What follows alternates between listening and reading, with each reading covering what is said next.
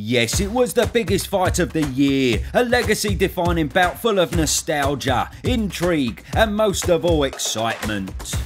And then Benny boy went and bollocksed it all up. Bloody hell, Conor, you great big gonk. Anyway, as the fight was postponed and the scandal stole the headlines, the public wanted just one thing, some answers. We were told to wait for the science. We were told all is not as it seems. And we were told, don't worry, everything will come out. It's going to play out and you're going to get all the information. Now 2 months on, the storm has calmed a little. So let's have a look exactly where we are now with the Conor Benn situation.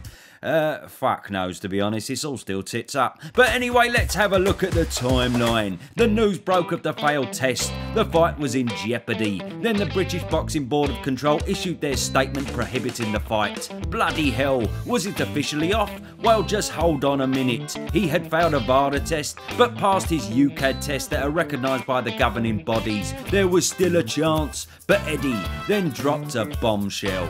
How long have you yourself known about it? Is this morning the same as with everyone else? Both companies have known about this for a couple of weeks. We were all double shocked to hear that this had been kept quiet. But in the meantime, we all said, well, what is this banned substance found in his system? The female fertility drug clomiphene, that's known to boost testosterone. How could this get in his body? Well, let's ask a man that will surely know the answer to this. Yes, old Benny boy's doctor, Mr. Rusman. He'll have a perfectly reasonable explanation for all this. Let's give him a call.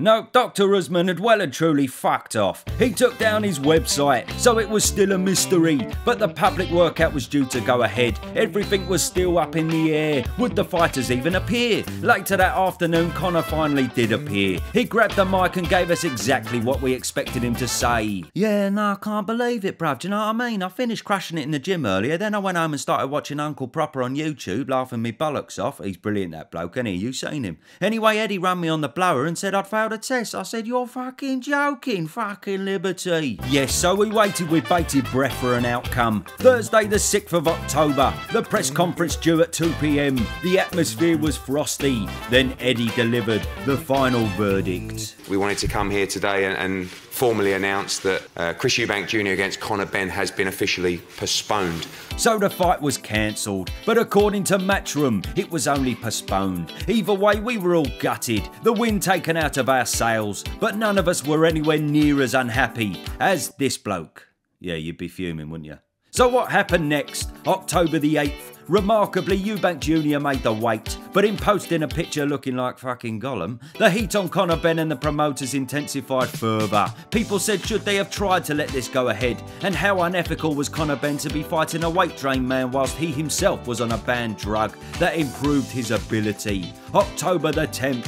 The first breaking news was our old mate Dr. Rusman again. He was back in the headlines. Video surfaced of him saying how easy it was to get around random drug testing and that 80% of athletes are already on banned substances. I mean, bloody hell, where did Conor find this bloke? He don't sound like a doctor, more like some knobhead who's got a BTEC in science and bought himself a fucking stethoscope. But then, October the 12th, on the same day that Conor Benn broke his silence with a damning Instagram post aimed towards the public and the media, news broke of a second failed test. Well, that was bad timing, Benny boy. Now, was this true? How could this be? October the 15th, only a few days later, it was confirmed that UCAD would converse with the board in an investigation into the failed tests. So Conor took action, hiring one of the world's leading sports lawyers, Mike Morgan. Hopefully he didn't get recommended in by the same bloke who recommended Dr. Bloody Usman. And then, October the 17th, Conor's father Nigel dropped an unexpected bombshell in an interview whilst on tour with Eubank Sr, saying this. So much that I would love to say, because we knew about this 3 months ago, where they said there was a trace in it, but we're carrying on training. Eh? Hang on a minute, I thought it was a couple of weeks. Both companies have known about this for a couple of weeks. Yeah, but Nigel's saying 3 months. Surely that's a mistake. Ah, right, it was a mistake. Oh, don't worry, people. Thank heavens for that. I know what it's like. I got mixed up in a similar way when I was talking to my mate just last decade. Sorry, I meant last week. Ah, what a silly sausage. I've done it again. Anyway, don't worry, people. It was just a slip of the tongue from Nigel.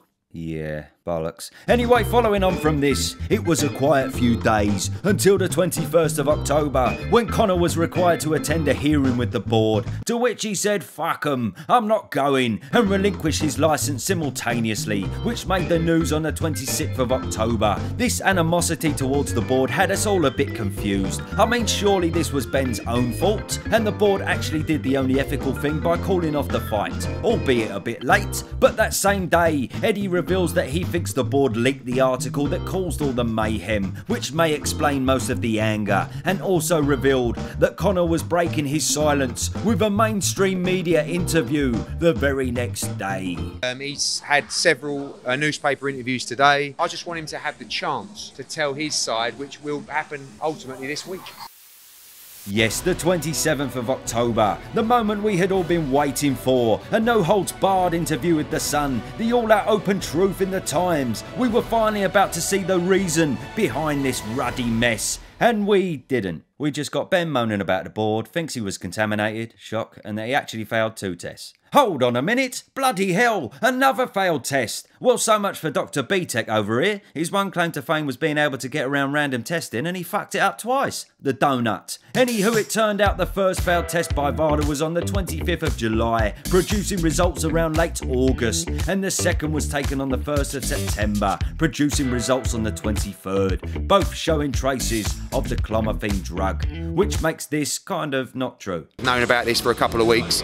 And this very true. We knew about this 3 months ago. The interview did outline one important thing though. As we predicted, Ben insisted it is most likely a case of contamination, but mentioned a particular food. Yes, eggs. And he's been doing his research. He spoke of a 2020 World Anti-Doping Agency study that looked into whether poultry and eggs are a source of minute amounts of clomiphene in doping control samples. But just how many eggs is he eating then? Well, he claims to consume around 30 to 34 eggs a week.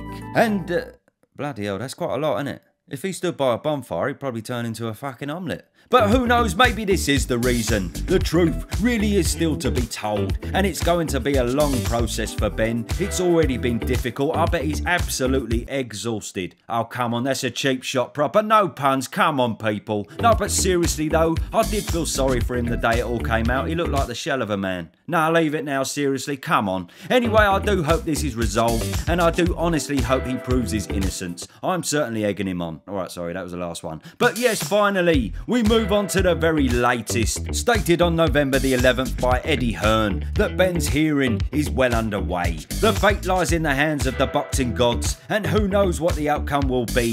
Whether he will receive a ban or a slap on the wrist, whether he will fight again in Britain, or whether he will fight again at all, is yet to be determined. But here we are. So, yeah, that's it really. It was a bit of a pointless video, to be honest, wasn't it? I bet you thought you might learn something new about the Ben situation, and you found out what you already fucking know. Cheers, proper. Ah, well, we've had a laugh. If Ben does get away with all this on grounds of egg contamination, though, he really has cracked it, ain't he? Alright, sorry, no, that's enough. Thanks for watching. Like and subscribe, and I'll see you double soon. Bosh!